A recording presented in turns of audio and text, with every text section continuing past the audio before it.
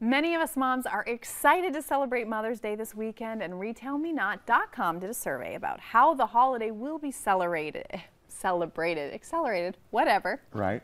Of the 83% of women who will be celebrating Mother's Day this year, 63% plan to celebrate at home, either with their immediate families or their extended family and friends. That makes sense. Yeah, it really does. Yeah, I can see that because, well, here's the other thing. We have been at home for like 2 years, so yes. I'm surprised it is 63% that want to celebrate at home, but that's to each his own. Maybe you're having brunch at home. Yes, Maybe saving. you're making some scrubs. Yes. I love that. And then, of course, 93% of those that are celebrating are buying gifts. Wow. Of course, that makes sense. It's Mother's Day. Exactly. Pamper your ma. And $134 is the average anticipated expenditure on Mother's Day. But 65% of people say that they love to splurge on Mother's Day's gifts. I do too, but dang, $134? That makes sense. You know, a bouquet of roses are probably like true. 20, 30 bucks if it's a good bouquet. Some chocolates are expensive. Mm-hmm. What is your mom like? So my mom loves TJ Maxx. Don't we all? She is a big TJ Maxx woman, and I think I'm gonna get her a gift card to TJ Maxx. There's a beautiful restaurant by our house called Dapper's. It's in Addison. So I'll probably like try to get something delivered to her for Mother's Day. And then I have one more surprise. I know she's watching, so I'm not gonna say it right now, but she's gonna enjoy it too. If she likes TJ Maxx and when she comes to visit, I feel like your mom and I are gonna be best friends. Yeah, and Burlington. She loves Burlington too. Yes, ma'am. We were just talking about Burlington. Come on over to North Dakota. Right? We're gonna have a good time. Have a great old time at Burlington. But that's a really big number. 65% people say that they love to splurge on Mother's Day's gift.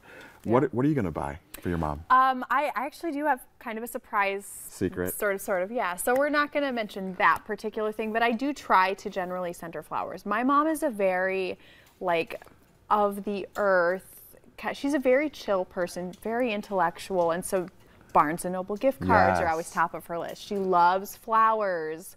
And so she's a wonderful lady, and we love to pamper her. Also, coffee. She drinks like 12 pots of coffee a day. I don't know how much, but it's like a lot.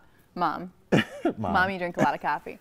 But it's good. No, she's wonderful, and hopefully you'll be able to meet her too. Yes, I would love to meet her. Yes. We'll have to do like a mom's day segment. Yeah. I love that. So what have you gotten in the past for Mother's Day? Like, what are your past Mother's Day's gifts? Oh man, so my family is typically on the route of like coffee cups because I love coffee cups. Yes. Or like the cute little like plaques that are like "Mom," and then it's the little poetic verse.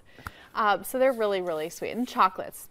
They know I love chocolate, so we're good on that. I will say I was just we were cleaning up our yard yesterday, right, putting stuff in the garage, and I found this picture that I had forgotten that I had, and what it was is that my oldest son is very intuitive, and he kind of is empathetic in a way that's beyond his years. He's an old soul.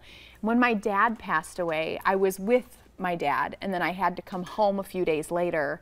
You know, I was mourning, and my son gave me this card, and it said "Mom." He had made it himself. It was really cool, a bunch of different layers of paper, and it was like, "Mom, you should smile, because Grandpa's with Jesus," and Jesus was spelled with a Z. I love it. Kids' handwriting is so beautiful. It's literally something that you'll never get to replicate. No. You know, those formative years of writing and seeing the chicken scratch, that's what really touches the soul, you know, seeing that. And those are the best gifts, and even just seeing that, just how thoughtful he was in that moment. And it's the same way with like Mother's Day gifts or Christmas, whatever, Valentine's Day, just that thoughtfulness of like trying to do something nice for you. Yeah. That's what I love. Love it. And some of the top gifts, like we just mentioned, are flowers, chocolates, gift cards, dinner. Yes. Ooh, we forgot jewelry. Jewelry. A cutting edge. Yes. My mom's not a huge jewelry person herself, but I am. So if somebody you hear that, Joe? is watching, Love it. Mama likes some jewelry. Especially from a cutting edge. Does your mama like some jewelry? My mom does like jewelry. She has like this beautiful piece that she got from Van Cleef's and Arpels. Oh my goodness, it's like from like the 90s, so it's vintage now almost. But she definitely loves a good, you know, Tiffany's bracelet or look at your beautiful ring. Like, yeah, you know, different jewelry pieces. Yeah. And she loves earrings. She's a big earrings girl. Ooh, we love Yes. earrings, yes. Yeah, so obviously, as you can see, my husband knows I like jewelry too. So we're not surprised. But yes, we went with it's got little stones around it. And then also we've got the stone on top. And then I've got kind of I'm not a very traditional person. So my diamonds are all set kind of staggered. I like just the very boho look of it. So Love it. yay, husband. Yes, but that's not everything. Right. Jewelry's not everything. You gotta Spending have the time feeling. with that special lady in your life Yep. is definitely more than a materialistic item. It is. We need to get you a special lady. Right? Like, what's up, Fargo? There's a great community here. I'm Yes, sure there's someone I love out it. there. Yeah. It's awesome. All right, well, make sure that you stay with us. Coming up next, as if this wasn't enough motivation to celebrate your Mother's Day, we're going to have your daily dose of motivation next.